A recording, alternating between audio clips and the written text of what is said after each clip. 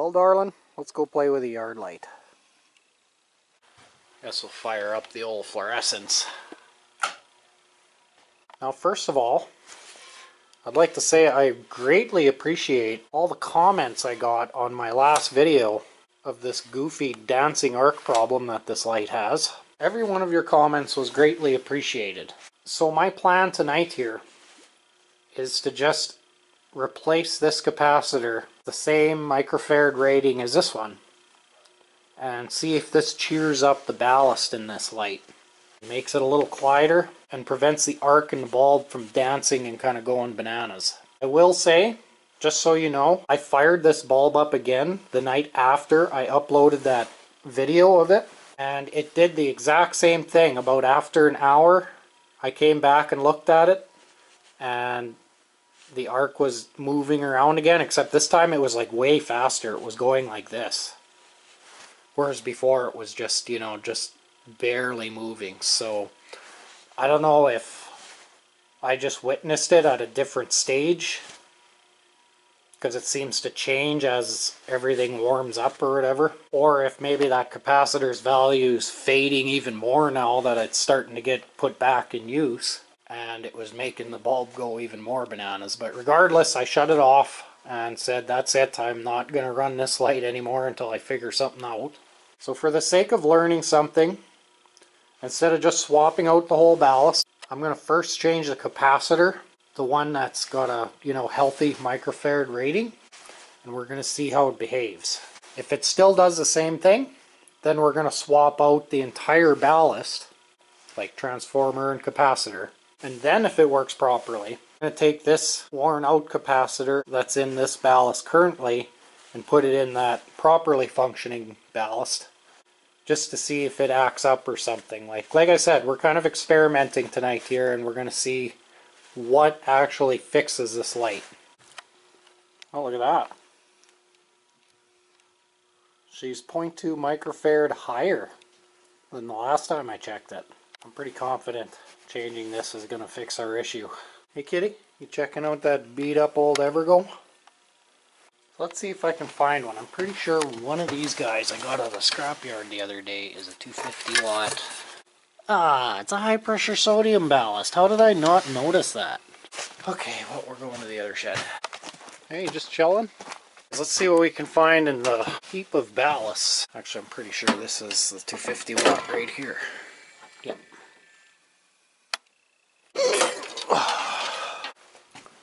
Well, here's another fixture. This one is also reading 16.6. Starting to wonder if maybe my meter is a little messed up. Oh, it does have a light. Oh, look at that. The camera can't even see it. Oh, I can't turn it off either. I have to wait for it. Now, I do know that both this fixture and that fixture functioned properly. Alright, so this fixture is running a 24 microfarad capacitor, plus or minus 3%. Let's see if this thing's reading a little closer to that. There we go. Oh yeah. 22.5. That's exactly, well, I didn't remember exactly what the rating was on this fixture, but I do remember its capacitor rating a little low. But that's good, because I was worried my meter was maybe reading too high, but now seeing that this one's reading much lower than it's supposed to be, and like I said, that's exactly how I remember this fixture being, we know the meter's okay. Okay, turn off. So that means I have another bad capacitor. Aha! The capacitor out of this generator is exactly what we need. Now my next concern is if it's compatible. Well, it's 450 volts AC, so it seems pretty good. Right on. That's a lot closer. One thing's for sure, this is a way cheaper feeling capacitor than the original one. I guess, what is this, probably an oil-filled one? This is one of them dry-film ones, although those big 400 watt units usually use these cheap plastic ones. So I think we're just going to give it a try and see if it just explodes or something, as long as it doesn't hurt you. Well, there it is. Since I'm a chicken, we're going to give it just a couple of quick blips here. No photocell. Every darn time, kitty. This is my special day burner testing photocell. Alright, photocell installed. You can see I upgraded my level of chicken. You better get out of there, kitty. Quick blip. Well, we can easily hear it buzzing from here. Capacitor getting abnormally warm. Ice cold.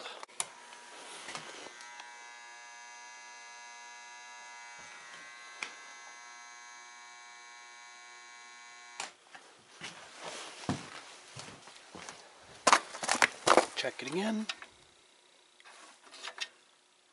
Okay, it's still cold. Now what happens when we put a bulb in it? I'll check out that hodgepodge setup. Powering on.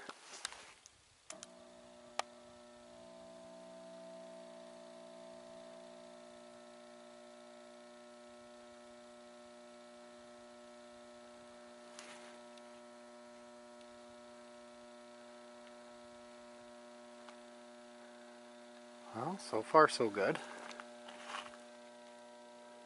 Still very noisy. 2.14 amps. 67 watts. We're gonna have to let her warm up for that to be accurate.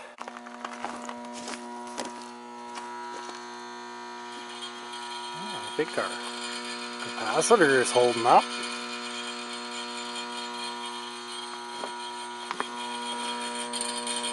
Our light still vibrates a lot. So much it even makes the bulb kind of jingle. That's not very satisfactory. That's weird, man. That thing got way louder after the first time I used it. I wonder why.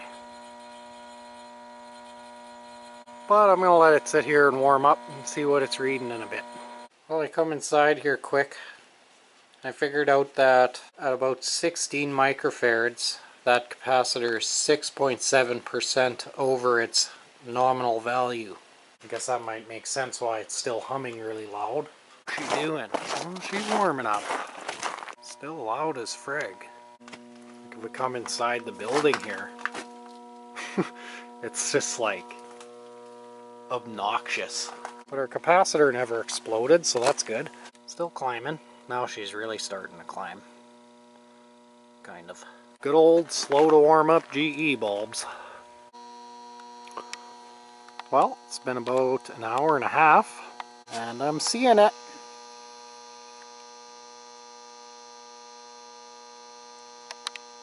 $248. Oh, okay. 2.51 amps, 108 volt, 9.1 power factor.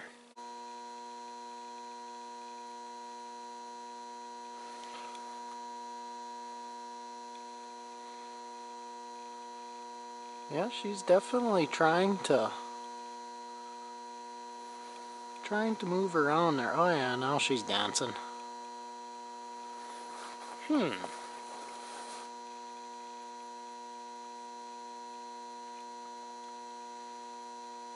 So it still does the same thing. We are still technically over the recommended microfarad value, so maybe that's still causing this, but I don't know.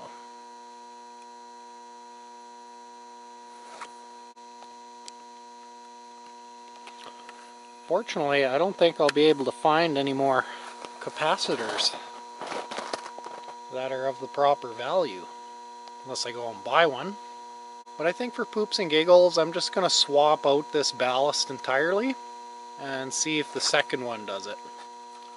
I've got another ballast that's exactly the same as this, just in nicer condition. Alrighty. Second ballast is wired in. Of course, I forgot to show the transformer before I installed it and the stickers on the bottom, but the sticker looked way happier than the one that was in it right here. As you can see, that sticker's really dark, and it's actually still really nice and warm, keeping my hands warm. As you can see, she was kind of beat up here. The original housing that this ballast was in was like this, except it was all beat up here at the top. And you can see the transformer here kind of came in contact with something. But this one didn't, it's unharmed, so maybe it'll be better. And I'm running its original capacitor. As we've tested before, this capacitor is testing the same as the original one did in the previous ballast. Let's hang her up.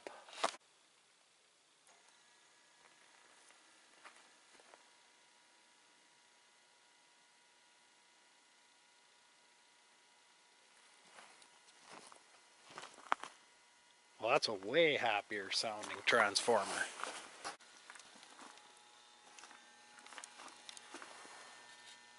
The light isn't vibrating at all.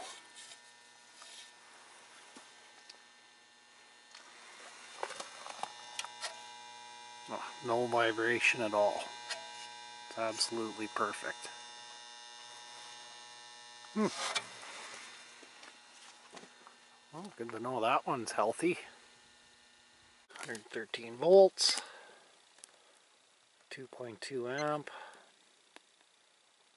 70 watts, 0.27 power factor. Right on. Well, I'm just going to let this baby run up the full temp and see how she's behaving. Well, she's all warmed up. She's still just emitting just a pleasant little buzz. It's a little bit on the noisy side, but it's still just, like I said, it's pleasant if anything. Zero vibration. Everything's still working really good. 256 watts. Power factor seems about average. Voltage and amperage. And I've got just a little hunch, but I just kind of got to thinking when I was wiring that other one up. Maybe it's important to actually separate the common that's coming out of the bulb from the rest of the stuff that common's hooked up to. I don't know. I was sure they just hooked up together right underneath the winding here, but I just can't help but wonder if that is maybe causing this thing to hum so loud, because this one I hooked up all the commons just bunched up together, and the ballast that's in the light, I did what I said there, separated the common coming from the lamp and the common that's hooked up to everything else. So let's just test that on the table real quick. Okay, I have this old ballast hooked up the same way as it was when it was in the light. Here's what it sounds like with no bulb. Not terrible. Not vibrating at all. Here's what it sounds like with the bulb.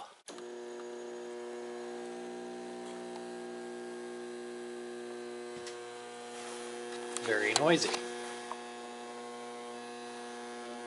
Vibrating a lot. It's like reverberating through the table. Should look at some values here. 2.13 amp, 65 watts, 242 volt amps, whatever that is, and 0.26 power factor. Now I'm going to swap it around here. Alright, now I've got the one common hooked up to common on the plug, and the other common going to the light only. If it was in the fixture, the photocell would also have its neutral connecting up to this junction. Did it make a difference, or is this a waste of time? Waste of time. Sorry, mercury vapor bulb. Made you do a bunch of unnecessary starts. Yeah, it made no difference.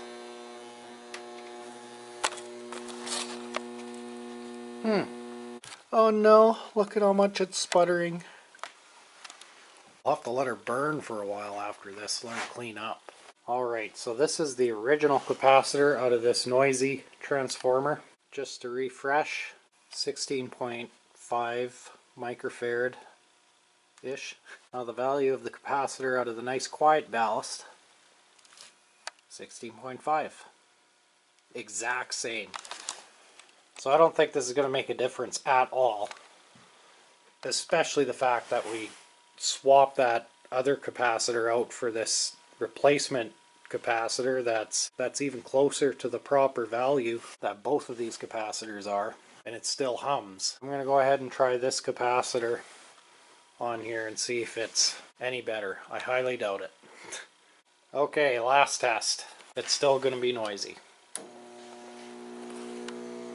Yes.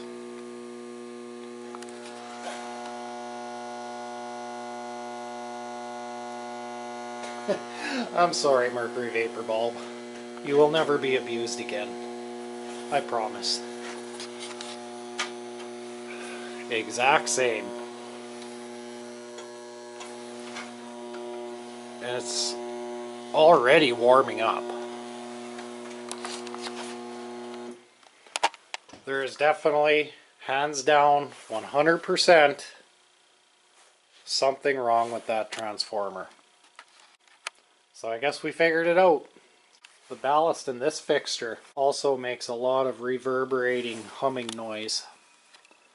Although it's one of those, I can't remember what it's called at the moment, reactor transformer, where it doesn't technically need a capacitor to run. It's just there for power factor correction if you want. So yeah, this thing probably wouldn't be affected by a bad capacitor. It'd just slowly lose its power factor. Which this light's power factor is actually pretty good. But it must also just have a bad transformer in it. You can see signs of heat. Just like on this thing.